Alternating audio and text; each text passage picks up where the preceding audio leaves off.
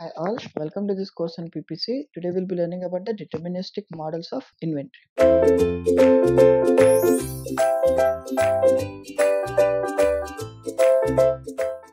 In this EOQ modeling, we are having the following assumptions that production is instantaneous or there is no capacity constraint and the entire lot is produced simultaneously.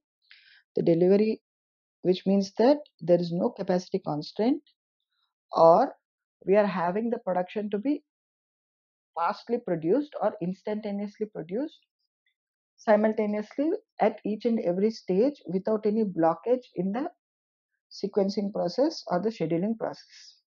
And the delivery is also immediate, which means that once the production is done, then the delivery is also immediately being done, which states that there is no time lag between the production and availability to satisfy the demand. Demand is deterministic, or there is no uncertainty about the quantity or timing of the demand. Or we say that the demand is completely deterministic, or how much amount of demand which is required for the products that is generally being found out in this model. And also the demand is constant over the time. In fact, it can be represented as a straight line, so that if annual demand is 365 units, this translates into a daily demand of 1 unit. And finally, a production run incurs a fixed setup cost regardless of the size of the lot or the status of the factory. The setup cost is constant. Products can be analyzed singly, either there is only a single product or condition exists that ensures the separability of the products. All of these are generally assumptions which are utilized in this model for obtaining a perfect inventory model. But since they are assumptions, there are chances that it can never be true also. Like for example, our demand is constant is never possible, since demand is always unstable and it highly depends upon the market time or market rate. Hence, based upon these assumptions, we start with the inventory model.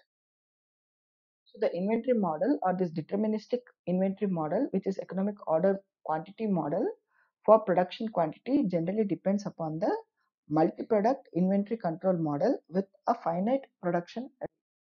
They have a finite production rate upon which this is dependent, and the variables which are needed to calculate the EOQ is always the optimal order quantity or economic order quantity. Hence, the value of EOQ is generally being found out, or economic order quantity is generally being found out by the value of square root of 2ds by h, where each of the individual quantity indicate EOQ indicates the economic order quantity, Q indicates the order quantity, D indicates the annual demand quantity, S indicates the fixed cost per order, or typically the cost of ordering and shipping and handling.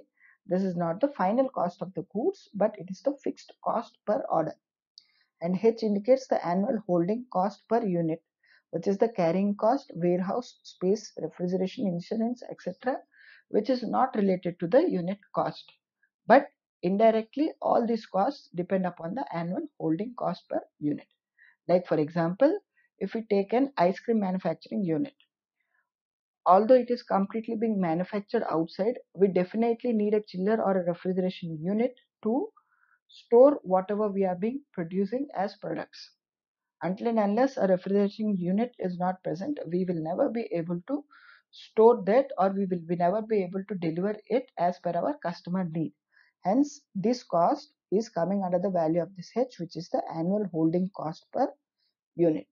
Hence, finally, if we have the values of this annual demand quantity, fixed cost per day, and annual holding cost per unit, we can find out what is the order quantity or EOQ, which is equals to square root of 2 into D into S divided by H. Thank you.